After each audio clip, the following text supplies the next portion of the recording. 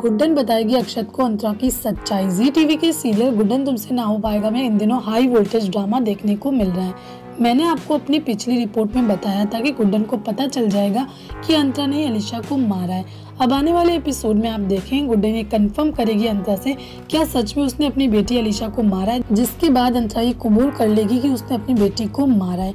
अब आने वाले एपिसोड में आप देखेंगे जिंदल परिवार वालों को एक क्लिप मिलेगी जिसमें अलीशा गुड्डन से रिक्वेस्ट कर रही है कि वो जिंदल परिवार में अंतरा को रहने दे क्योंकि वो एक अच्छी इंसान है। तो वहीं गुड्डन को अंतरा की सच्चाई पता चल चुकी है, जिसके बाद गुड्डन ये सच्चाई अक्षत को बता देगी कि उसने ही अलीशा को मारा है और ये जो सब कुछ बुलवाया था वो अंतरा ने अलीशा से जबरदस्ती बुलवाया था।